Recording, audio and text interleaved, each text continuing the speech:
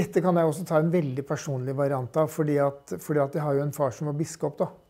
Og han ble jo herostratisk berømt fordi at han ble tolket som han sa at hiv var Guds straff for homofili.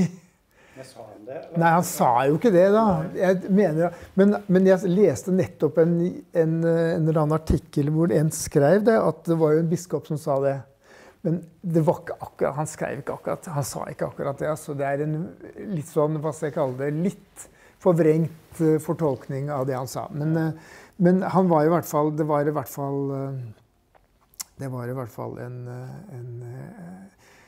vi ble jo litt sånn offisielle, offentlige motstandere da. Fordi at han mente jo at homofili var synd, for å si det sånn, eller at seksuelle handlinger var synd da, det var det som var. Og det var jo ikke bare enkelt det da. Men det ble jo litt, ja, den historien om meg og han har jo også litt sånn halvoffentlig, fordi at, og det begynte med at da han Gåsland, Anders Gåsland, da han kom ut på Dagsrevyen, så var det ikke mer enn slutt på værmeldingen før det ringte diverse aviser på min telefon, og da var jeg nestleder i Sosionomforbundet. Og det har litt med saken å gjøre, eller kanskje fordi at de da ville vite, det var sånn, ja, hallo, det fra Dagbladet, har du sett på Dagsrevyen? Ja.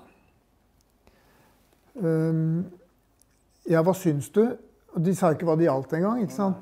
Hva syns du? Ja, hva det du mener nå, liksom? Det Gåsland du snakker om? Ja vel, ok. Og så sa jeg noe om det da. Og så gikk det litt sånn, ja, hva mener faren din? Faren min? Ja, nei, det må du spørre han om. og de drev, jeg vil si de drev ren utpressing i løpet av 3 dager, de 3 dagene som gikk. Så jeg sa bare sånn til dem, jeg vil, hvis dere kobler det jeg sier opp mot faren min, eller jeg har ikke sagt noe om han, og hvis dere gjør det, så er jeg ikke blitt intervjuet av dere. Dette var da var det en lørdag, tror jeg. Mandag kom Dagbladet uten intervju med meg. Så tenkte jeg, fint, da var det ikke nok interessant. Nei, ja, for jeg sa de fikk ikke lov å skrive at jeg var sønn til biskopen. Og så tenkte jeg, ok, da var det ikke interessant nok med nestlederen i Sosionomforbundet hva han mente, men det var bare bispesønn de var ute etter. Og så var jeg dagen etter på møte på Sørmarka for LO-sekretariatet. Så satt jeg og snakket med diverse andre i sekretariatet der. Nei, ja, det var... Og så plutselig så kommer en løpende og sier, har du lest Dagbladet i dag? Nei. Og da hadde de altså satt intervju med Arne Grønningsæter der, og Arne Grønningsæter der. Det sto ikke at jeg var sønn til Fredrik, men det var liksom helt åpenbart. Og det var liksom, de hadde jo en byline som var homsesjokket. Dagbladet er jo alltid så moralistisk i sine sånn... Og så var det Arne Grønningsæter som sa et eller annet idiotisk om homofili og synd og sånn, og så var det meg da som sa at dette var fint og sånn. Da ble jeg så forbannet. Og jeg synes det var også, hvis vi skal snakke om homohistorier, så synes jeg det var utrolig dårlig, fordi de folka i Dagbladet som intervjuet meg da, det var altså en homsegjeng.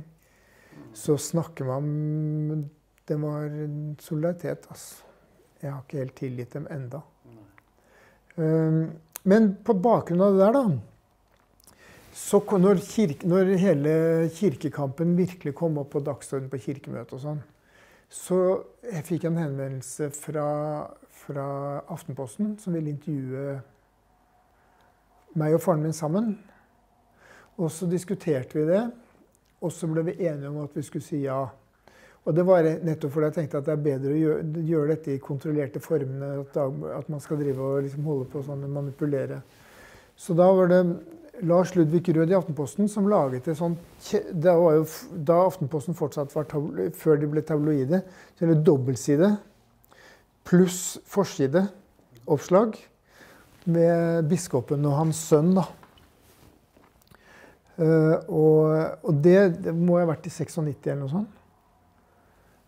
Og da, altså det intervjuet får jeg fortsatt kommentarer på fra folk, som sier at det betydde noe liksom for dem at vi sto frem og snakket åpent om dette her da. Og også om uenighetene våre og full pakke. Så det er egentlig ganske sterkt. Det var tydelig at vi, på en måte så gikk det vel hull på en eller annen byll der altså.